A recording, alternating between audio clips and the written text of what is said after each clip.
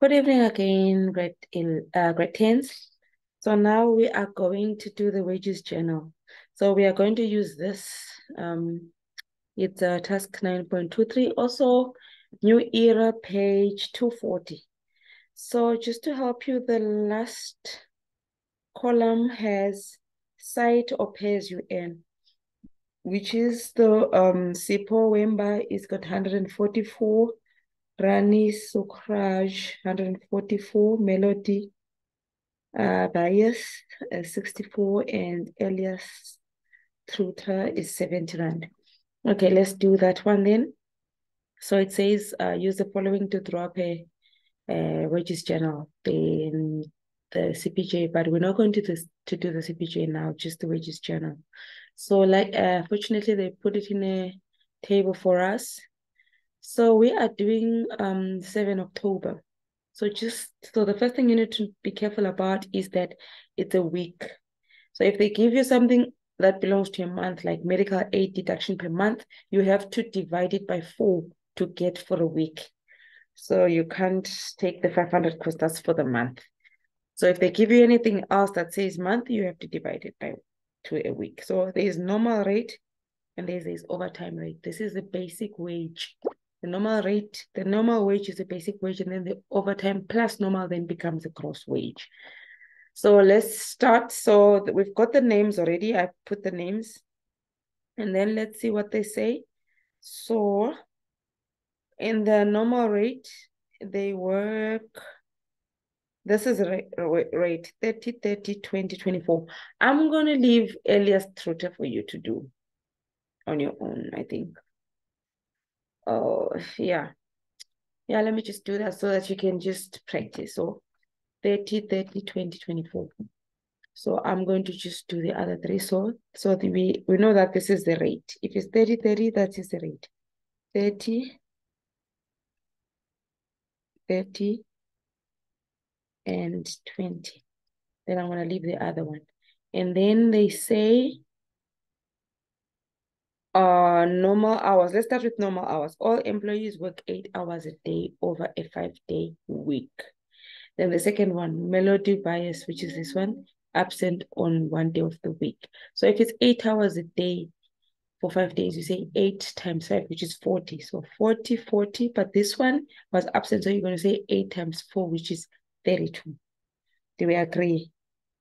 So that would be 40, 40, 32. That will be their hours. So hours is 40, 40, and then this one 32. Then now to get this, you must just now then multiply this times this. So I'm going to just do it here. This times this. Is faster to use a computer, but you can just use your calculator as fast as you can.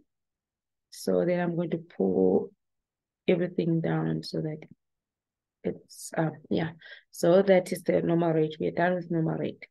So that is normal rate. Maybe I should just make it clear. Let's go back home. And then, so that is normal rate. And then we're going to go to overtime, which ends here. Overtime will be, so let me just also separate this. So overtime will be, okay, I might as well just do this and finish. I don't know why I'm not doing the totals, but it's fine. Then this will be, yeah. So, okay, so normal overtime, we given the rate for overtime. That's the one that is on the table. So overtime will be, they worked 10 hours extra, 10 hours, 5 hours. So that's what we're going to do. So that is the hours. That will be 10, 10, and 5. 5. And then how do we know the rate? Let's go back. Then you're going to say the overtime rate is calculated at 1.5 times the normal rate. So that one's easy. Again, you just take the normal rate, which is equal, base the normal rate. So in a calculator, that's what you enter. Normal rate times 1.5. 1.5 is equal to 1.5. 1.5. That's what you do. So, okay, it's not allowing me why. Okay, maybe it doesn't want this point. It wants this type. Yeah. So can you see? So you're just going to do that. You're going to say 30 times 1.5. So I'm going to do the same thing under here and the same thing here.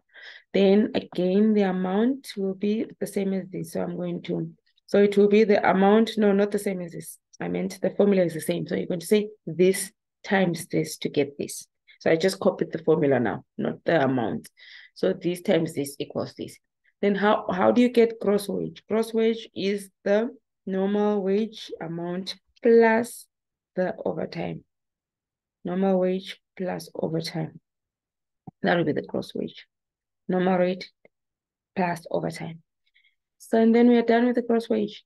Then now we look at the deductions. So these are the deductions that the answer should have, which means those are the deductions we must find. So all employees belong to Star Medical Aid. Contributions are deducted weekly. Employer contribution, let me see. Yeah, I'm right. Employer contribution contributions are deducted weekly, and then the employer contributes on a rand for rand basis towards medical aid. This is how you do it. So this is medical aid, which is deducted weekly, but they gave us month. So we start here, we divide by 4 because we just assume, unless they say something else, we assume each month has just 4 weeks. So we're going to say, so the medical aid, let's start with the employee.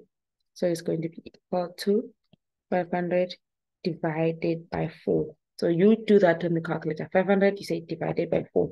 So same thing. Same thing here, but the other one has 360, not 500. So this one will be 360 divided by 4. That's the medical aid. Then they already told us that the employer contributes rand for rand. So this is what you do. Whatever they say, you do it. So here they say rand for rand. So you're going to say this. So in your calculator, you're going to say 125 times 1, which is the rand. So you don't need to do that because it's the same amount, but I'm just giving you information on if they don't say rand for rand and they say 1 rand is equal to 1.5 rands, which is 1.5. So then you say 125 times 1.5. If they say 1 rand contributes 2 rand of every rand, then you say 125 times 2. So they say, so they will say 1.5 of every rand, or 2 rand for every rand, or they'll say 1 rand of every rand. So the first one that they say rand, you multiply by that. So they say rand for rand, so you multiply by 1. So which means you don't need to multiply. You just, there's no time in the exam. You just put it as it is. So we are done with the employer and with the medical aid for employer and employee. Then we go to the next one. What did they give us? So they say employees contribute 5% of normal wage. So normal wage is on normal time. It's not gross. So 5% of normal wage towards the traded brokers. For pension, the employer contributes 10%.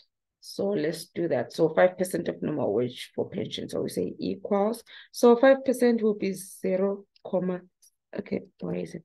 0.05. That will be 5%.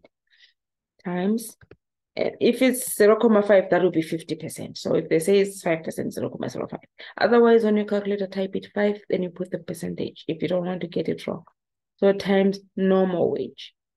It has to be normal wage. So it's 60 rand, normal wage, and normal wage. I'm copying the formulas down. And then they say these ones contribute 10%. So 10% is the one that's from 0.1, not 0.01. When you start from 10 going onwards, you don't put the 0. So of the normal wage, again, normal wage. Yeah. So I'm copying down the formula and copying down the formula. That's what you do for the employer. So we are done with pension fund. And then you go back to UIF and skills development levy are both calculated at 1% of gross wage. So let's go there. UIF is 1% of gross, so which is this one.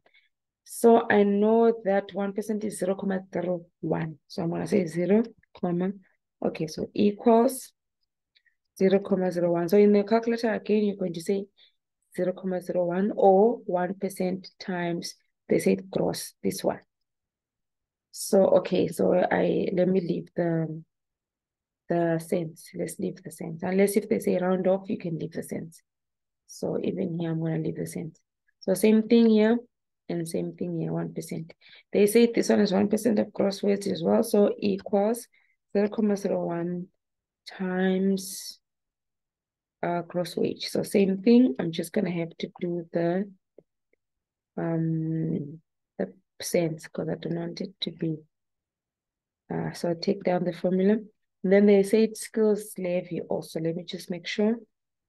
Skills development levy is also 1% of gross wage. So even this one, I'm going to say equals. Now, what am I typing? Equals 0.01 times. So in your calculator, 0.01 times. You type what in your calculator, you type what I'm saying times the gross wage. So is that. So okay, let's change it again to include the cents, which is this.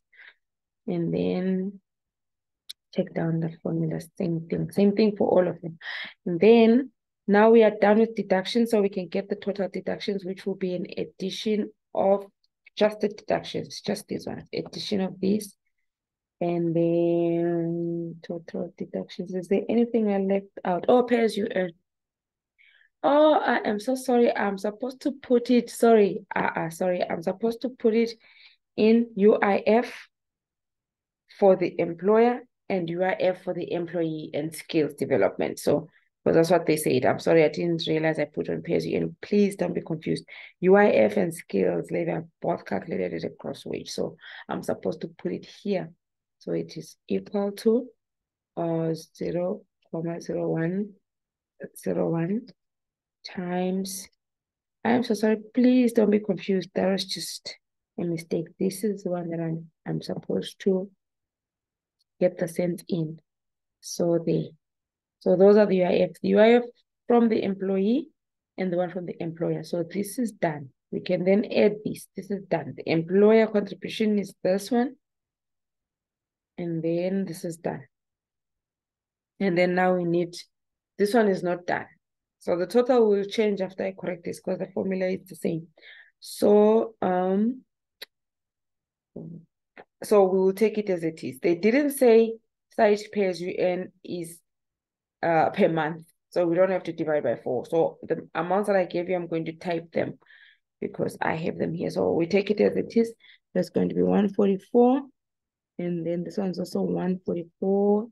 And then this one is 64. They just gave it to us. We don't need to calculate. So this one, I don't need it to have the cents because we don't need the cents. Okay, so there it is. So then now this one is updated. Yeah. And then we can now have all of them. So how do we get net wage? Net wage is equal to gross minus total deductions. That will be the net wage. Gross minus total deduction. And that's it. And then you're done. So you need to know normal time, overtime. You need to know gross. So for you to know gross, you need to know these. And then you're going to need to know deductions for you to get net wage. And then you're going to need employer contribution because this is a separate account. So this one is salaries and wages, and this one is going to be employer contribution. So next time I'm going to teach you how to post this to the ledger. I have to teach you how to post this. So for now, can you go and fill in Illustrator so that you know that you practiced, and then you can add the totals. You don't have to add totals for rate and hours, but amount, and everything else aside, you can add the total. So I'm going to complete this and send it to you, and then you can mark yourself. Otherwise, thank you guys again for listening. This is where we're going to stop for now. Thank you guys again. Bye.